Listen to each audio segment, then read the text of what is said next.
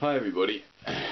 If you haven't seen Pat Condell's latest video, he has finally admitted that he supports the EDL. Now, is anyone out there seriously still going to tell me they don't think he's a racist? You know, because I've been saying for a number of years now he's a racist, and people keep waffling on at me about the difference between a racist and a bigot, or a racist and a jingoist and all this.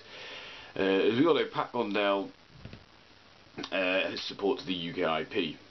He's been a supporter of the UKIP for a number of years, but there's all this quibbling about whether the UKIP are actually racist, despite the fact that they have members who are openly racist, who say things like, "We're not going to get the nignog vote," who use these kind of lines, and also are homophobic, misogynistic, and all sorts of other nasties there. But finally, we've actually had Pat endorse a organisation which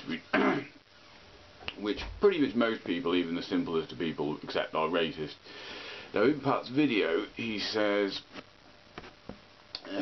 this is the stupidest thing. He said he's been to their website and claims, well, I can't find anything that says we're fascist or we're racist. I was like, yeah, it's not that unusual, I'm afraid, Pat, to find that people who are racist don't usually admit to being racist. In fact, they spend a lot of their time going on about how they're not racist, just to make sure nobody actually twigs onto the fact they're racist. It's kind of a characteristic.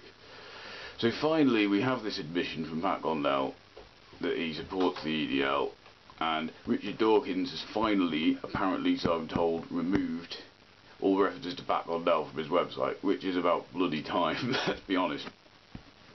Because I think it was a while ago Richard Dawkins was selling a DVD of the first ever six Pat Condell videos on his website.